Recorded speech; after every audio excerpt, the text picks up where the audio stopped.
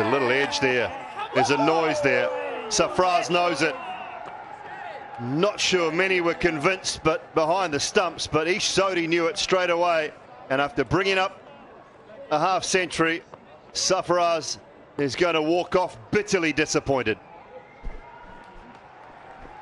Yeah, he's gone off chasing a wide one here.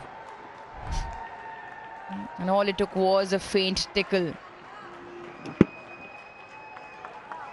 Just trying to have a go as it passes. Bad Blundell with another easy catch. Sodhi with another wicket. New Zealand now have their 5th. And is right at the end, just when the ball's passed him, right off the toe. A well-made 50 nonetheless. Walks back for 53. Pakistan now 185 for 5.